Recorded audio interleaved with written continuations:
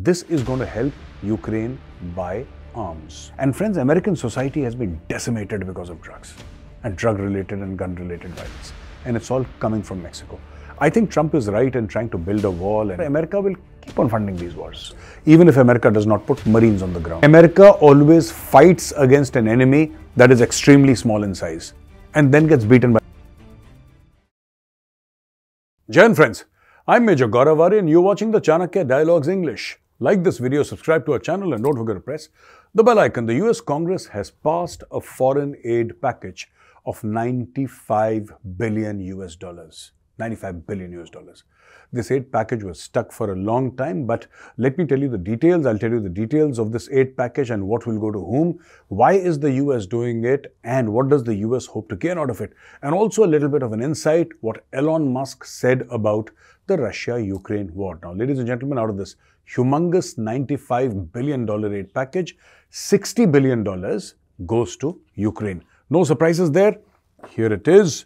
$60 billion will go to Ukraine, $14 billion to Israel for Israel's war against Hamas, $10 billion for humanitarian aid in conflict zones like Gaza, and more than $8 billion for Taiwan and other Indo-Pacific allies.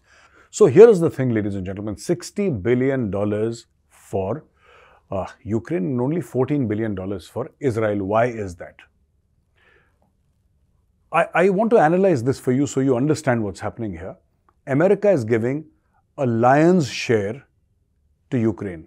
That is because the people fighting Ukraine, America considers them to be an enemy, which means that America says that Ukraine is fighting the war on its behalf. That is why America is funding the war.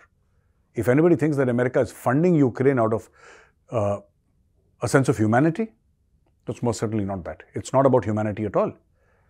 And humanity is not something that you would normally associate with American foreign policy. Here, America is helping Ukraine simply because it hopes in the long run, Ukraine will manage to irrevocably damage Russia, at least militarily. That is the hope. So hundreds of billions of dollars have been thrown into this war. The problem with Ukraine is Ukraine has been flattened beyond recognition. At least the eastern part of Ukraine is absolutely gone. The country is in a shambles, right? Zelensky, he's enjoying power, uncontrollable power. And the fact of the matter is that a lot of people, including Seymour Hersh, and Seymour Hersh is a person you cannot ignore, one of the biggest voices as far as wars and foreign policy and foreign affairs are concerned. Seymour Hersh said that this man Zelensky is absolutely corrupt. His cabinet is absolutely corrupt. So I don't know where these $60 billion will go. But one thing I can tell you, Zelensky is going to retire a very, very rich man. $60 billion to Ukraine. This will help Ukraine, not in building up infrastructure, not in creating schools or colleges or hospitals or public infrastructure. No. This is going to help Ukraine buy arms. And where do you think Ukraine is going to use the $60 billion to buy weapons from? It is going to use $60 billion to buy American arms. So basically what happens is, the money travels from the United States of America, it goes to Ukraine and it takes a U-turn and comes back to the United States of America. Essentially what America is doing is funding its own arms manufacturers. So you'll have a lot of people in America, a lot of weapons manufacturers being very happy because of this.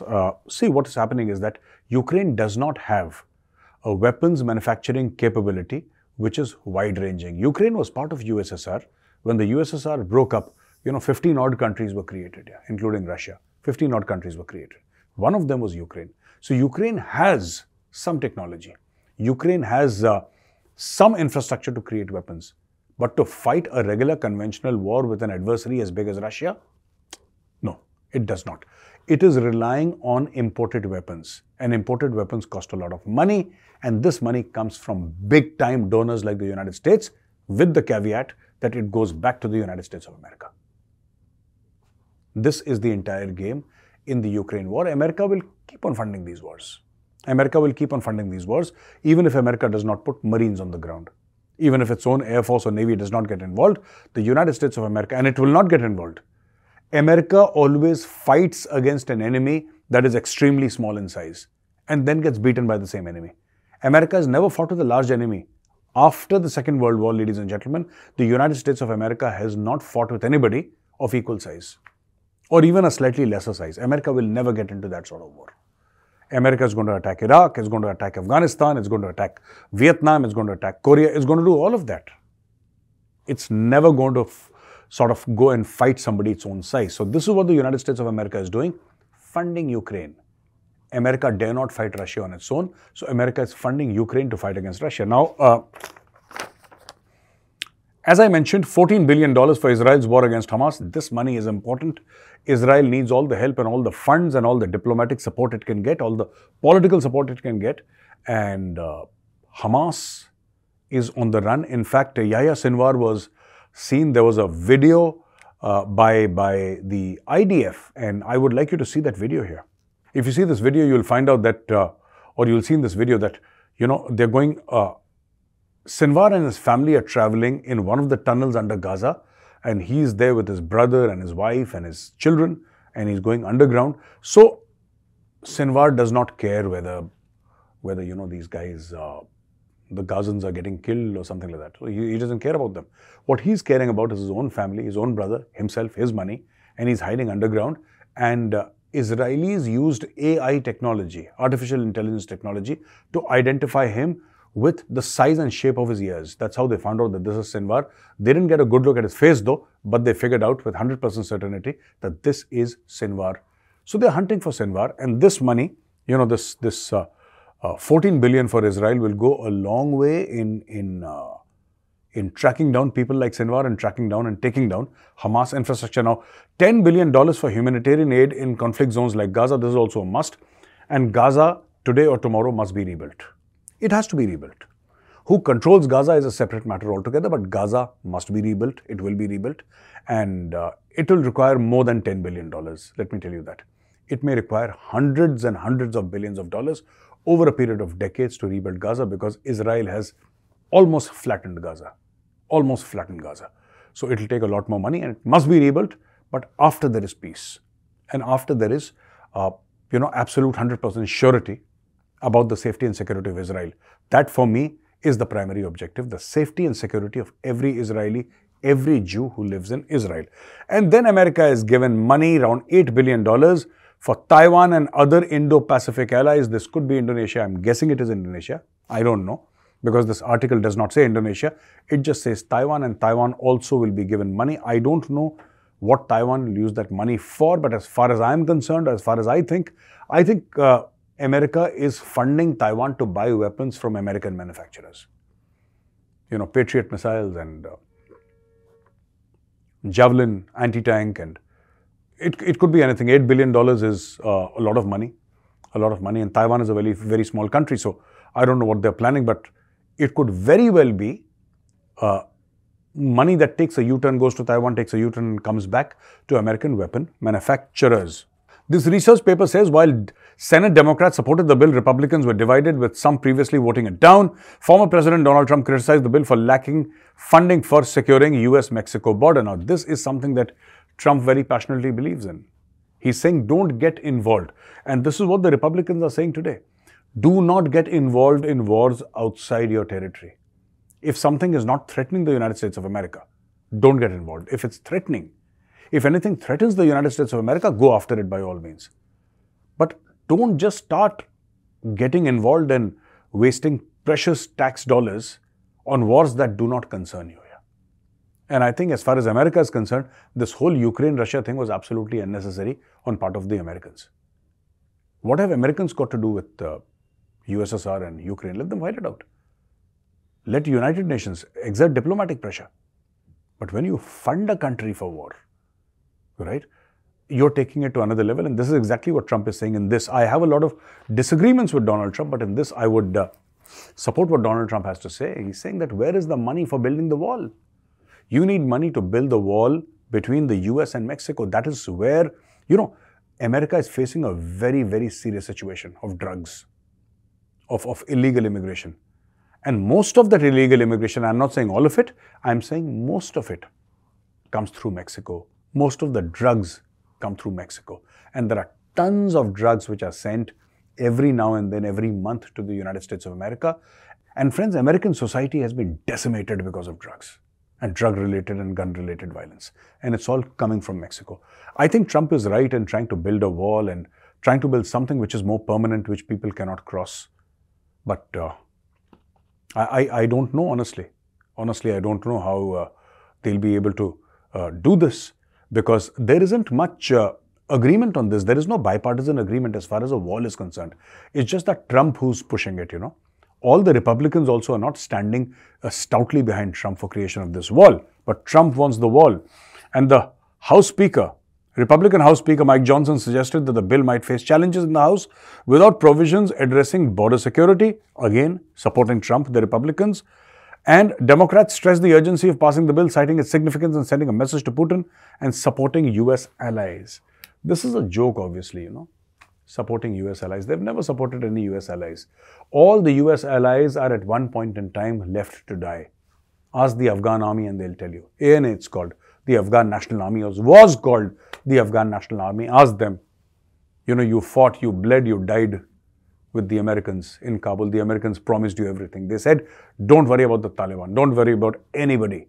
We are there. We'll take you back with us to America. Just fight. Fight the Taliban. So these people believed in America. They fought the Taliban. And one fine day, America packed up and went away and said, bye-bye. They did take a few people, but very, very few. Because they promised everybody who fought. They said, they specifically told people that you are going to America with us and you'll become an American citizen and you'll have a good life. Your kids will have a good life. Your parents will have a good life. Now, all those people are either dead, are on the run, outside Afghanistan trying to save their lives in hellholes like Pakistan and Iran, etc. I don't know where they are. Anyway, now about this war, Elon Musk has said that Vladimir Putin would be assassinated if he backed out from the ongoing war in Ukraine. Musk believes Putin is under pressure to end the war. Musk made the remarks during an session on X Spaces with US Republican senators who opposed the draft bill that would provide additional wartime aid to Ukraine. So this is that $60 billion, no? $60 billion that has been given to Ukraine, and another 14 billion given to Israel and 10 billion given to Gaza and 8+ given to Taiwan and other nations there. So I don't know which other nations, they've not mentioned it. But so this is what Elon Musk is saying, that if now Putin backs out, he will be assassinated, which means somebody will kill him from inside Russia. I think that's what he means. I think that's what he means. That if he backs out, because things have gone to such a fever pitch that there is no backing out now. There is absolutely no backing out for either parties. And there is a lot of pressure. He's saying, this is what Elon Musk is saying, that Vladimir Putin is under great pressure to end the war.